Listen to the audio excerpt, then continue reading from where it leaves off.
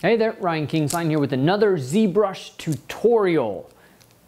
Only not quite. In my hand is a whole bunch of oil brushes, oil paint brushes that I use. And what I want to talk about today is oil painting a technology? If Leonardo da Vinci was around today, what would he be doing? Wasn't he one of the main first proponents of oil painting as a technology, so to speak? So in my hand we see brushes, and we might look at these brushes and think of them as what? Let's just say simply, a handle, ferrule, and then in this case some kind of ox hair or something else, right? Real simple brush, but brushes are much more advanced than that. I'm going to show you two different types. In fact, let's grab this one over here. Not there, this one.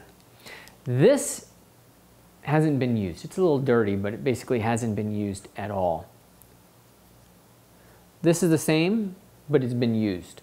And you can see it's worn away and it's become dense, and you could think, okay, well, it's being destroyed and it's going away, but no, this is actually when they become very useful to me. I want brushes to get worn down like this, because then this is a totally different stroke. It's not a brush, it's not a normal stroke. This is another brush. It's been worn away, only it's worn away unevenly, so we've got these like little tendrils left. This has evolved into a more powerful brush for me. The system that I use the brushes until you get these beauties, and then keep these beauties for as long as you can, but keep using these guys so that you get this. These are the brushes I want to be using, because this is where the power is. The brush is different, the stroke is different, the paint application is different. That gives me more texture, more quality, more life, and it's different than anything else. Fan brush, right? It's a whole lot of technology in there. It's more than just the simple, hair, ferrule, and wood. It's also straight line, then it's thick line, thin, varying thickness. You can rub, there's all kinds of ways that this is used. For rounding form, some people have used it. For happy clouds and trees, right? All kinds of things. But this is, at the end of the day, a technology. Another technology for applying oil paint is simply paper towel or a sock.